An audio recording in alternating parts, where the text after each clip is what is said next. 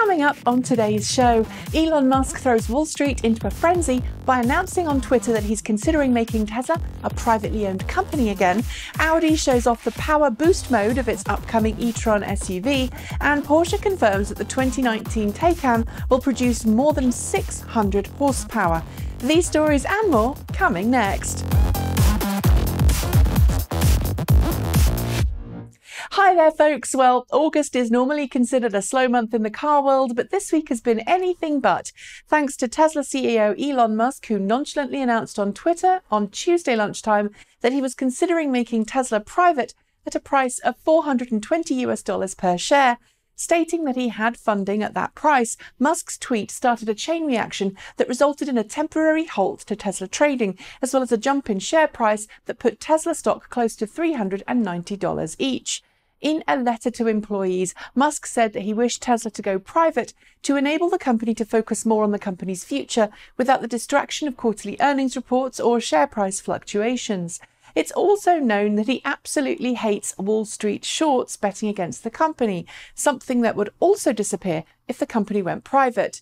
However, Musk's announcement on Twitter could land him in hot water with the SEC, as it wishes to validate some of the statements he made about the privatization to ensure that they were factually correct. As you might expect, I made a more in-depth video on the news midweek, and I'll link to that in the show notes below. Continuing its push towards the launch of the 2019 Audi e-Tron, Audi has been letting select members of the media test the car's powertrain by descending down the famous Pikes Peak hill climb course in Colorado. A first for the auto industry, Audi's e-Tron SUV has a completely drive-by-wire braking system, and it's more efficient than regenerative braking systems on competing vehicles. That's something that Audi says will help it manage a WLTP test cycle range of 248.5 miles, 400 kilometers per charge. Interestingly too, there's a promised boost mode that will allow the e-Tron SUV to output up to 300 kilowatts from its dual motor all-wheel drive system for a total of 8 seconds, perfect for overtaking or quick starts.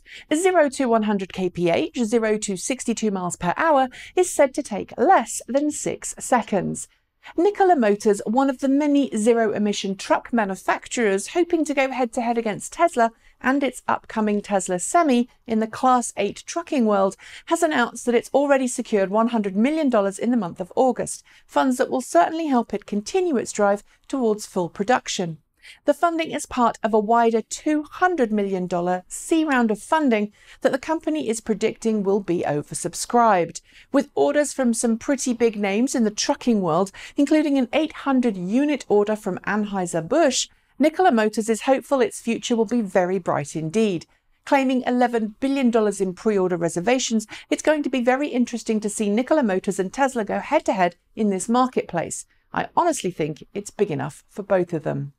Last week, you may have remembered me talking about a promised third-generation upgrade to Tesla's Autopilot system that was designed as a drop-in replacement for existing second-generation Autopilot hardware vehicles. Well, this week, Tesla CEO Elon Musk has confirmed that very upgrade will be offered as a free hardware upgrade for all Model S, Model X and Model 3 customers who've already paid for both enhanced Autopilot and full self-driving capability packages.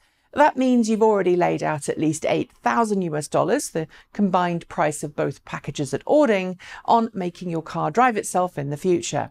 Free in this case is subjective. German startup Sono has been quietly working away on its Sion electric car for some time, but this week it finally announced that it's secured enough online funding to begin pre-production testing. What makes the Sono Sion special is the way it's built. There's a traditional electric motor and battery pack capable of around 155 miles, 185 kilometers of range per charge.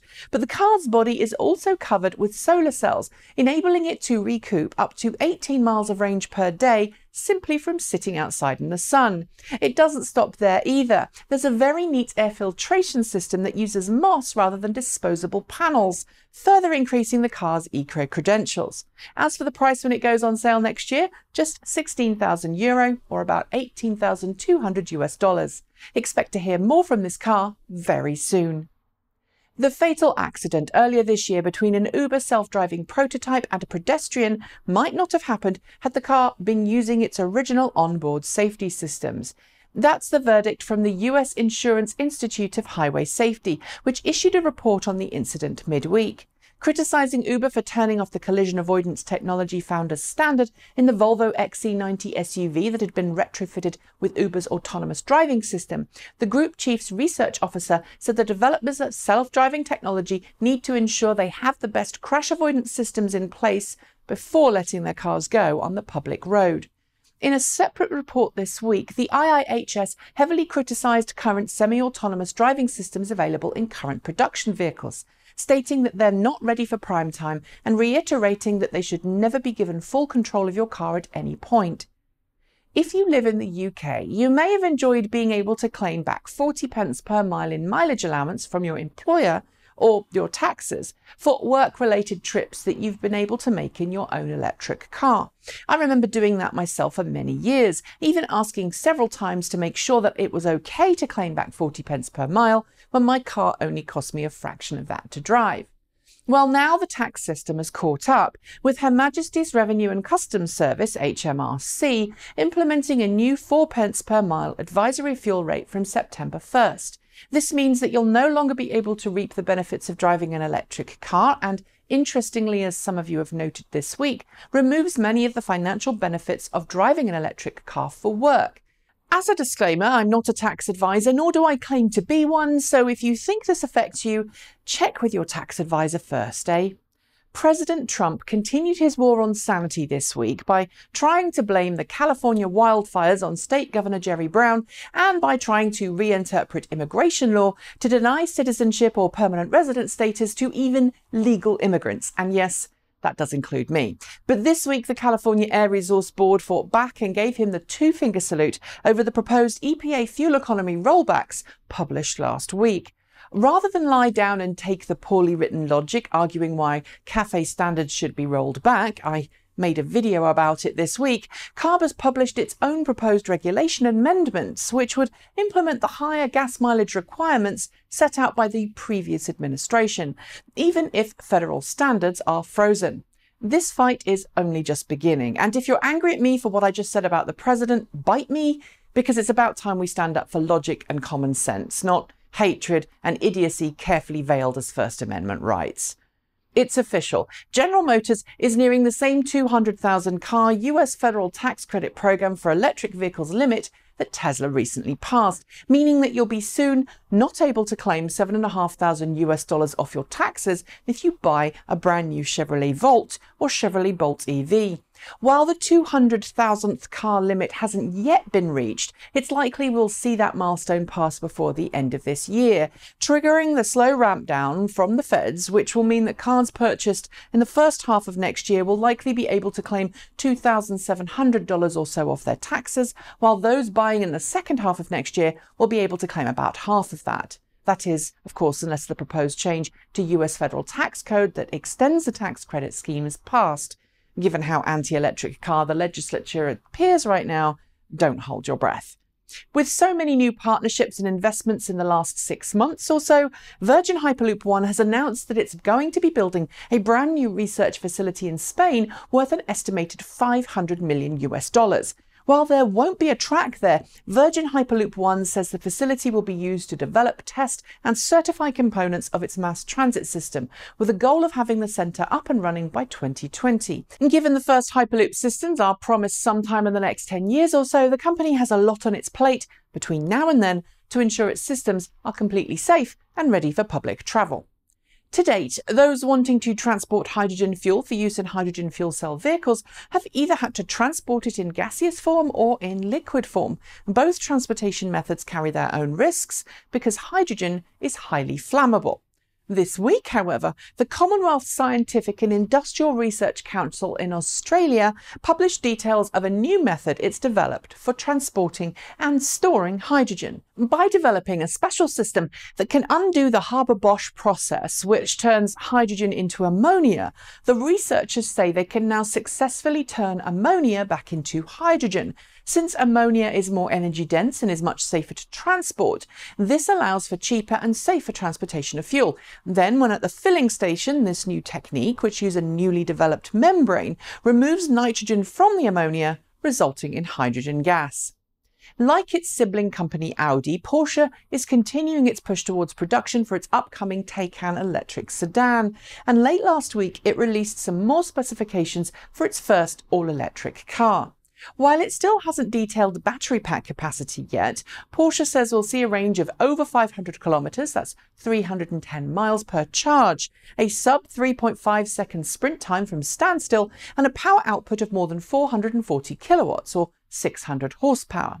It also confirms that rapid charging from its own 800-volt rapid charging stations will take less than 15 minutes. Sadly, everything else, including price, has yet to be released. Jaguar Land Rover may have been feeling a lot happier about electric vehicles of late and has confirmed that every future Land Rover vehicle, all of which are due a refresh in the next 6 years, will either get a plug-in hybrid or all-electric drivetrain option. But this week it also unveiled the price of its 2019 Range Rover P400e in the US. At a starting price of $96,145, it's not cheap and effectively places a luxury SUV well above the entry-level Tesla Model X in the marketplace. With a range of just 31 miles in electric mode, it's not going to compete very strongly, but that said, if you really need a luxury off-roader that can be beaten up off-road, unlike Bjorn Nyland's Model X, maybe it's an option. Me? I'm going to wait for an all-electric Defender, thanks. Free trials are dangerous things. You get something for free and the company offering it then hopes that while it's free, you'll get so used to it that you'll be happy to pay for that service moving forwards. Well, that's what I assume is the logic behind Tesla's latest push to encourage people to upgrade to Autopilot, pushed to customers' cars who don't have Autopilot already. The free 14-day trial gives unlimited enhanced Autopilot operation, after which customers will be invited to upgrade their Autopilot at a cost, of course. At $6,000, however, it's not going to be like adding extra channels to your TV subscription or adding extra minutes to your cell phone package now, is it? And finally, we started today's show with news of a company wanting to transition from public to private, and so it seems right to finish with one going the other way, specifically Canadian firm Electra Meccanica. Known for its Solo EV and Tofino Roadster, the company has just filed its IPO, offering 2.3 million shares in order to help it raise $10 million to further production goals.